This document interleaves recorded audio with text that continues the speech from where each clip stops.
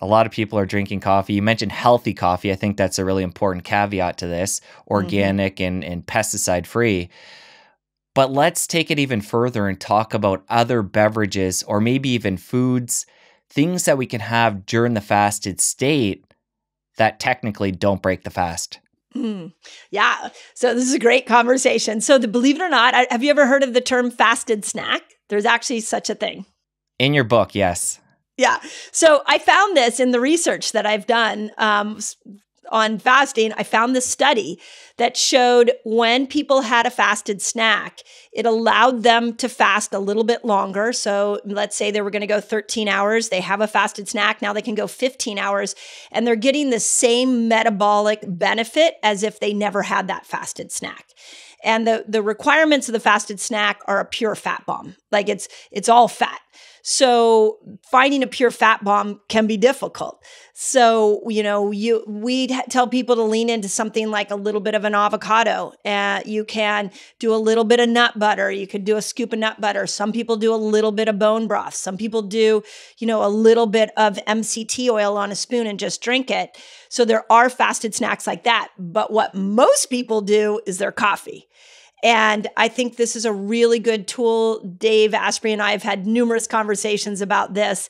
He's a believer of like adding probiotics into that and prebiotic fibers to feed your microbes, putting a lot of butter and MCT oil in clean coffee. He strongly feels will help you elongate that fasting window. And I would say there's some truth to that.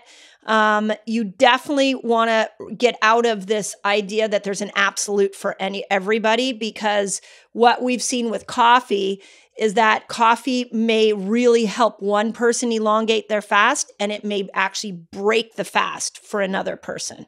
So how that is determined is really by your microbiome.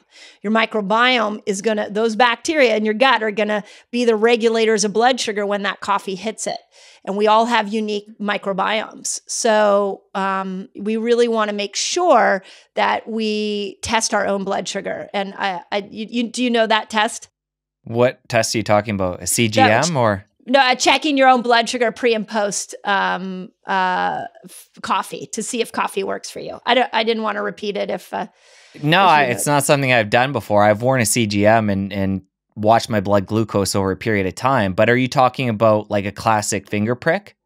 Yeah, so you can do a CGM, you can do a finger prick, but this is the test to see if coffee works for you. Is that you take a blood sugar reading and then you drink your cup of coffee. Half hour later, take another blood sugar reading. You can do it on a pin prick, you can do it on a CGM, totally up to you. And what you're looking for is those two numbers to be almost exactly the same. The second number should be very similar to that first number.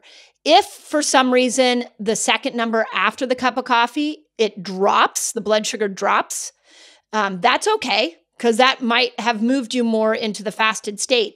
It's if it elevates. And then the question becomes, well, how much elevation takes you out of a fasted state? And I say anything over a 5-point difference of blood sugar elevation has now taken you out of the fasted state. So for example, if your blood sugar is 100 before the cup of coffee, and then a half an hour later, it's 110 after the cup of coffee, it's pulled you out of a fasted state. That's so interesting. And from your estimation and working with people, how many people would this affect?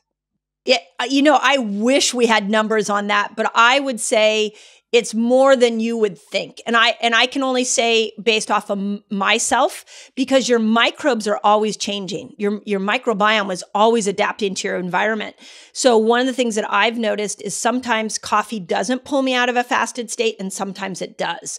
And it's all based off of those little super microbes in our gut. They're determining it. So I would say it's more common than you would think. It really goes to what are you trying to do with your fast? Some people are purists and they're like, okay, I'm not going to do coffee. And other people are like, I want to make this a lifestyle. It's super helpful. So I've got to find a rhythm with it that's going to work for me so that I can fast a little longer. If you enjoyed that clip, press here for the full episode. I'll see you over there.